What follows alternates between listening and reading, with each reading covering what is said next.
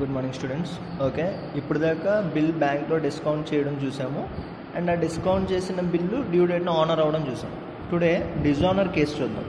Bill will be discounted with the bank and on the due date bill will be dishonoured by the drawing. So ఆ సిచ్యువేషన్లో journal entries ఎలా ఉంటాయో చూద్దాం with example. Sita sold goods to Gita on credit worth 24,000 on 1/3/2019. So 24,000 value goods Sita గీతకు అమ్మింది on 1/3/2019 and drew a bill for 2 months on 2/3/2019. See, 1/3/2019 sale జరిగింది. Bill ఎప్పుడు draw చేశారు? సేమ్ డేట్ కాదు, 2/3/2019. So bill drawn and accepted ఎప్పుడైంది? On bill was accepted on the same date 2/3/2019 అయింది. Date must be important.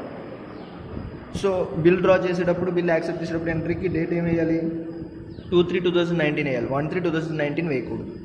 Okay, after expiry of 1 month Sita discounted the bill with bank at the rate of 12% per annum. అంటే ఏమంటున్నాడు?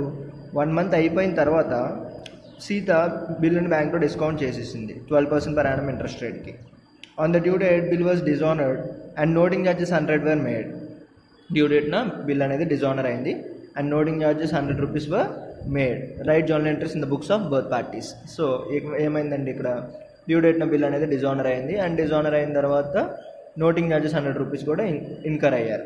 So ఇప్పుడు journal entries రాయమండి. First of all purchase ఎప్పుడు జరిగింది? Purchase are sale ఎప్పుడు జరిగింది? 1/3/2019 జరిగింది first date.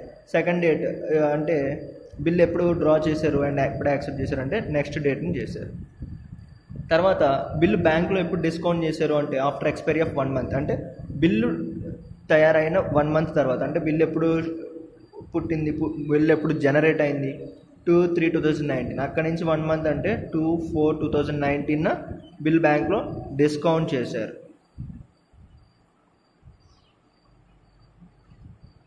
Discounted with bank date ఎప్పుడు? 2/4/2019.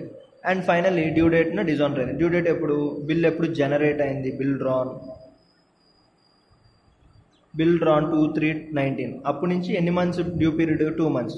So 2/3/2019 నుంచి 2 months అంటే 2 + 3 5, 3 + 2 5, 5/5/2019 due date. Okay, so story line ఇది. Purchase are sale story line ఈ 4 డేట్లు వస్తాయి. So first journal entries in the books of drawer. ఎవరు? Drawer Sita. Okay, date, particulars, LF, debit and credit. Okay, first date ఏంటి? 1/3/2019. ఏం జరిగింది అప్పుడు? Sale జరిగింది. సీతకి ఏం జరిగింది? సేల్ జరిగింది. ఎవరికి సేల్ చేసింది? గీతకి సేల్ చేసింది. So Gita account at all to sales account. ఎంత? 24,000 బీయింగ్ క్రెడిట్ సేల్స్ మేడ్. మీరు రాయండి నెరేషన్. ఓకే, నెక్స్ట్ ఏంటి? నెక్స్ట్ ఏమైంది? బిల్ డ్రా చేశారు. ఏ డేట్న? 2/3/2019. బిల్ డ్రా చేసినప్పుడు సీత డ్రాయర్ బుక్స్లో ఎంట్రీ ఏంటి? Bills receivable account at all to bills receivable account at all to ఎవరు డ్రా చేసి ఇచ్చారు మనకి? గీత. So to Gita account. ఎంత? 24,000 బీయింగ్ బిల్ డ్రాన్. నరేషన్ మీరు రాయండి. బిల్ డ్రా చేసిన తర్వాత ఏమైంది? ఆఫ్టర్ ఎక్స్పైరీ ఆఫ్ 1 month అంటే on 2/4/2019 bill was discounted with the bank. Bill discount చేయబడింది బ్యాంక్కి at the rate of 12% per annum. So 24,000 bill into 12% చేస్తే పర్ యానం వచ్చింది. కానీ మనకి ఎన్ని మంత్స్కి కావాలి డిస్కౌంట్? ఎన్ని మంత్స్కి డిస్కౌంట్ చేసినట్టు చూడండి. బిల్లు ఎప్పుడు డిస్కౌంట్ చేసాం? 2/4/2019. అంటే మెచ్యూరిటీ కన్నా 1 month బిఫోర్గా మనం బిల్లు డిస్కౌంట్ చేసాం. అంటే ఎన్ని మంత్స్ ఇంట్రెస్ట్ కట్టాలి మనం? 1 month ఇంట్రెస్ట్ కట్టాలి. సో 1 monthకి ఇంట్రెస్ట్ క్యాలిక్యులేట్ చేయాలి. అర్థమైందా? 2 months బిల్ అండి. 2 months వాల్యూ బిల్లు ఎప్పుడు డిస్కౌంట్ చేసాం? After expiry of 1 month. అంటే ఇంకా ఎన్ని మంత్స్ ఉంది అమౌంట్ రావడానికి? ఇంకా 1 month ఉంది. సో ఆ 1 మంత్ ముందుగానే మనం డబ్బులు బ్యాంక్ దగ్గర నుంచి తీసుకున్నాం కాబట్టి bank 1 month interest cut చేసుకునింది. So 24,000 into 12% చేస్తే పర్ ఇయర్ వచ్చింది. కానీ మనకి ఎన్ని మంత్స్ది కావాలి? 1 మంత్ కావాలి. సో 1/12 చేయాలి. So 12 goes of 2 zeros. So ఎంత? 240 is the interest for 1 month. 24,000 into 12% చేస్తే 1 yearకి వచ్చింది. కానీ మనకి ఎన్ని మంత్స్కి కావాలి? 1 yearకి కావాలా? నో, 1 monthకి కావాలి. సో 1/12 చేస్తాం. సో అలాగా 1 monthకి వచ్చింది. So that is 240. What is 240? Discount. Discount is 240. So మనకి బ్యాంక్ వాడు అమౌంట్ ఎంత ఇస్తాడు? 24,000 minus 240. That will be 23,760. And what is the discount? Entry తెలుసు కదా, bank account debtor, discount account debtor to మనకి ఏం పోతుంది ఆ రోజు? బిల్ పోతుంది. To bills receivable account 24,000. Done. Being bill discounted. మీరు రాయండి narration. Being bill discounted on 2/4/2019 being bill discounted narration మీరు రాయండి. ఓకే. సో నెక్స్ట్ డిస్కౌంట్ చేసిన తర్వాత డ్యూ డేట్ ఏమైంది? బిల్ డిజానర్ అయింది. What is the due date? 5/5/2019 due date అది. Dishonour అయింది. డిజానర్ అయినప్పుడు జనరల్ ఎంట్రీ ఏంటండి? డిజానర్ అవుతే ఏమొచ్చింది అంటే, సో డిజానర్ అయింది కాబట్టి ఇక్కడ స్టోరీ లైన్ చూడండి. సీత, బ్యాంక్, గీత. డిజానర్ అయింది కాబట్టి బ్యాంక్ వాడు ఏం చేస్తాడంటే గీతకు బిల్ పంపిస్తాడు. గీత డబ్బులు ఇవ్వలేదు.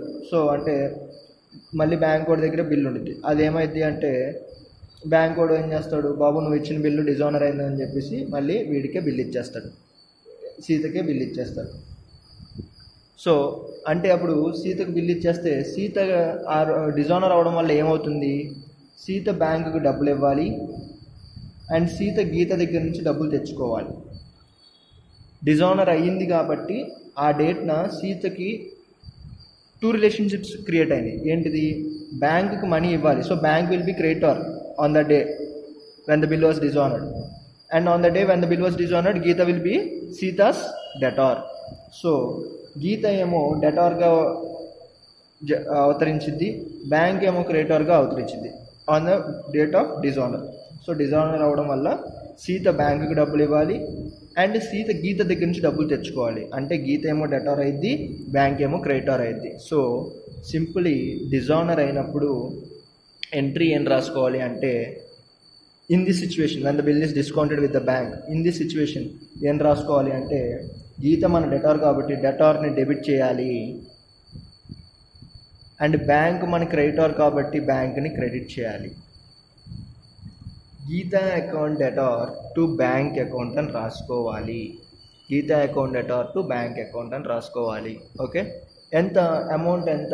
డిజానర్ అయిన అమౌంట్ ప్లస్ నోటింగ్ ఛార్జెస్ రెండు కలిపేయాలి.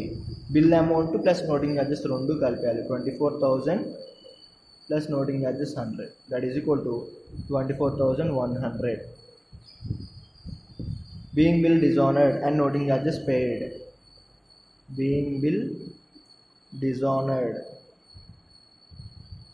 and noting charges paid.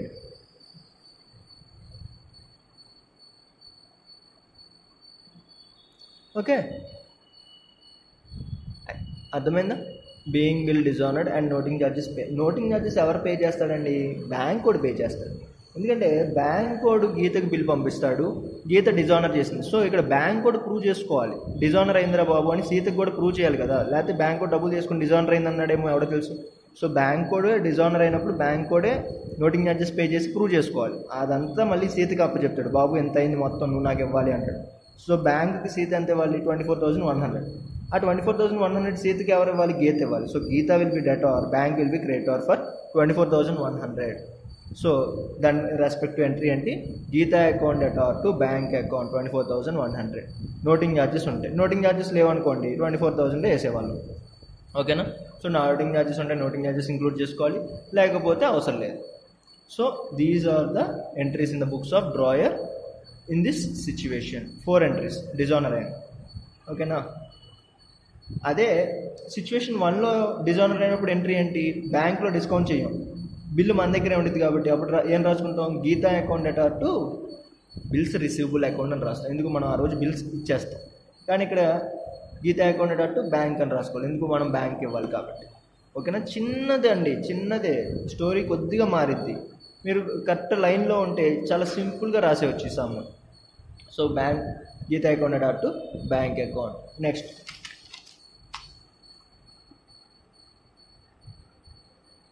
journal entries in the books of Geeta. Drawing.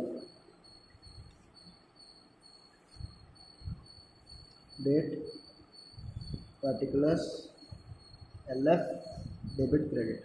Story ఎప్పుడు స్టార్ట్ అయిందండి, 1/2/2019, అంతేనా? 1/3/2019, సారీ 1/3/2019 ఏం జరిగింది మనకి. ఇప్పుడు మనం గీత పర్చేస్ చేసాం. So purchases account data to Sita account ఎంత, 24,000. మీరు నరేషన్ రాయండి, being credit purchases made from Sita. ఆ తర్వాత నెక్స్ట్ డేన బిల్లుని డ్రా చేయడం, యాక్సెప్ట్ చేయడం జరిగింది. అంటే బిల్లుని యాక్సెప్ట్ చేసాం కాబట్టి గీత బుక్స్లో ఎంట్రీ ఏంటి, Sita account data to bills payable account being bill accepted, narration మీరు రాయండి. తర్వాత స్టోరీ లైన్లో నెక్స్ట్ డేట్ ఏంటి, 2/4/2019 bill is discounted with the bank.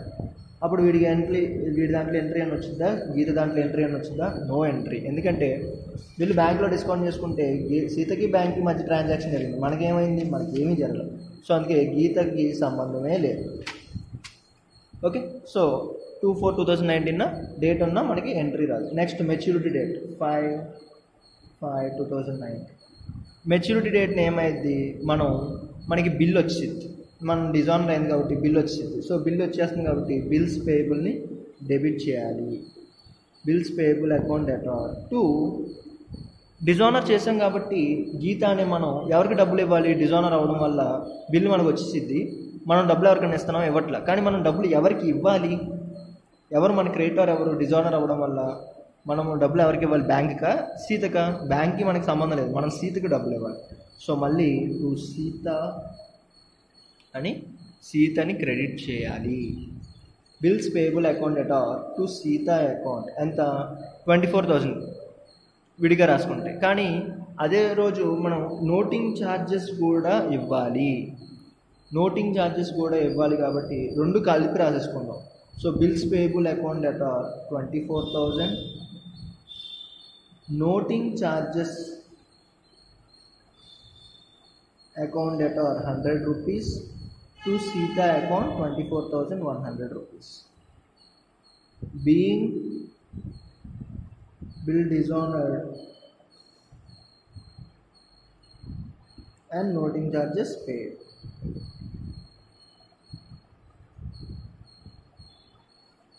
Okay, so ఏమైంది అంటే బిల్లు ఒకటే డిజాయినర్ అయ్యి నోటింగ్ ఛార్జెస్ లేకపోయినట్లయితే bills payable account data to Sita అని రాశారు. కానీ నోటింగ్ ఛార్జెస్ కూడా ఉన్నాయి కాబట్టి bills payable account data 24,000, noting charges account data 100 rupees to Sita account 24,100 rupees. Compound entry రాయాలి. ఓకే, అర్థమైందని అనుకుంటున్నా. అర్థం కాకపోతే కాల్ మీ. Thank you.